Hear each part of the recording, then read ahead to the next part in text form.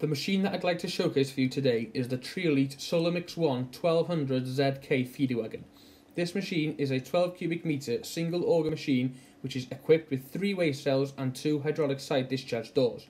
It's fitted with a wide angle PTO, hydraulic brakes and an adjustable drawbar to suit your tractor. A front viewing platform is fitted to the front of the machine along with rubber side covers and road lights as standard. 2 restrictor blades is fitted, one at the front and one at the rear to slow the movement of material inside the tub. A Trioliet electric weighing system is fitted to this machine for accurate measurements of concentrates and forage. This machine is also fitted with a 2-speed gearbox which is cable controlled in order to able to start the machine when a load has been sat overnight. Automatic oiling of the gearbox is also fitted externally of the machine for quick and easy maintenance.